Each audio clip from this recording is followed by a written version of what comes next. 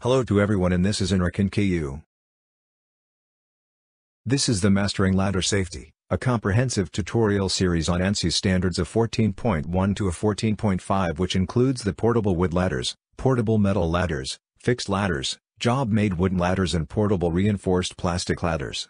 Each part of the series will cover a specific ANSI standard and provide detailed guidelines on how to use ladders safely and effectively. By the end of the series, viewers will have a comprehensive understanding of ladder safety and be able to apply the knowledge to their work or personal life. In this part 3 of Mastering Ladder Safety focuses on ANSI A14.3, which provides guidelines for the design, construction, testing, labeling, and safe use of fixed ladders. This video shall provide all the answers for the questions related to materials, rungs, rails, cleats, labeling, load capacity, length and angles related to fixed ladders.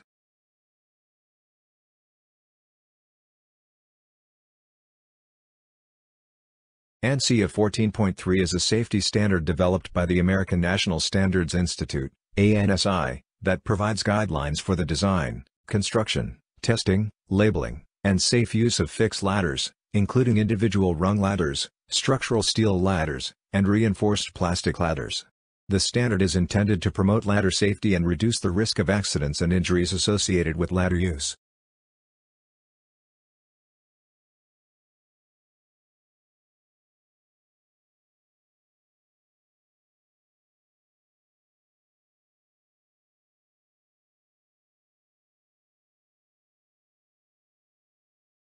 What are key safety points according to ANSI A14.3? 1. Materials. Ladders should be made of materials suitable for the intended use and environment. Structural steel ladders should be made of steel that meets specified criteria for strength and durability.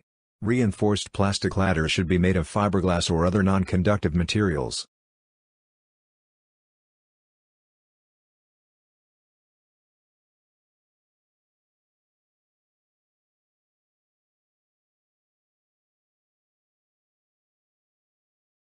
Two.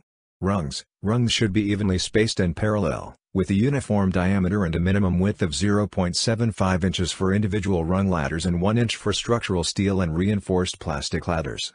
Rungs should be free of sharp edges or projections that may cause injury or discomfort.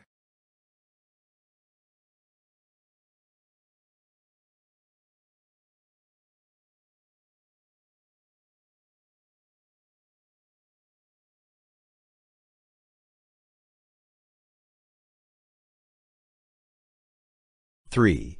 Side rails. Side rails should be straight and parallel, with a minimum width of 1.25 inches for individual rung ladders and 1.5 inches for structural steel and reinforced plastic ladders. Side rails should be free of defects that may affect strength or stability. 4. Cleats. Cleats should be provided on individual rung ladders to provide a secure grip for users.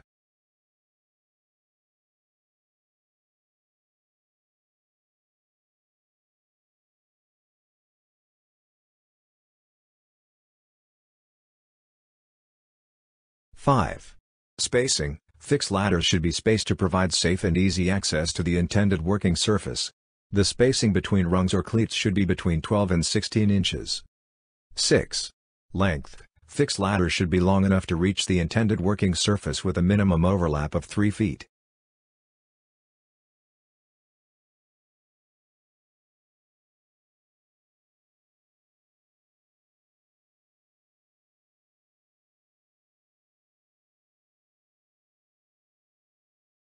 Seven.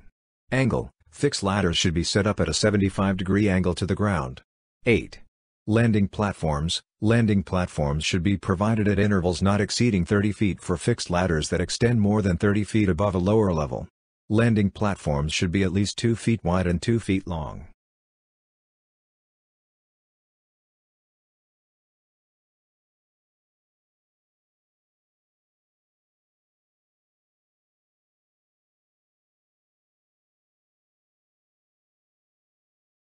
Nine.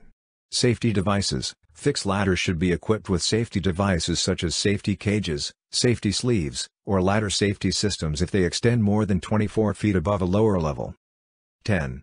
Load capacity. Fixed ladders should be designed and tested to support a specific load capacity, which should be clearly labeled on the ladder. Users should not exceed the rated load capacity. 11. Labeling. Fixed ladders should be labeled with the manufacturer's name, model number, rated load capacity, and the ANSI standard to which they conform.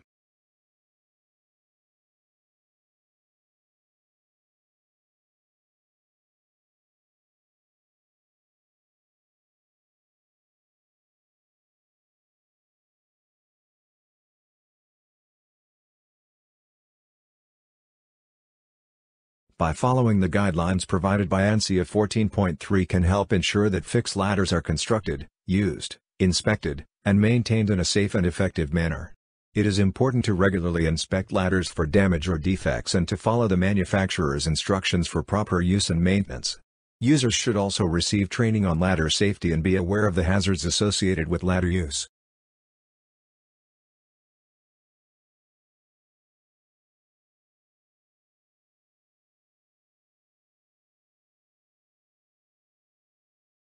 In the upcoming Part 4, we shall address the ANSI A14.4 job-made wooden ladders. This is the Mastering Ladder Safety series comprises of 5 parts. Each part of the series will cover a specific ANSI standard and provide detailed guidelines on how to use ladders safely and effectively. By the end of the series, viewers will have a comprehensive understanding of ladder safety and be able to apply the knowledge to their work or personal life. Stay tuned at my YouTube channel, Theenrcon. I hope you enjoyed the video. You can ask more questions related to OHS field or suggest topics for next videos. One request to all: kindly subscribe to my YouTube channel Theenrcon for more exciting videos.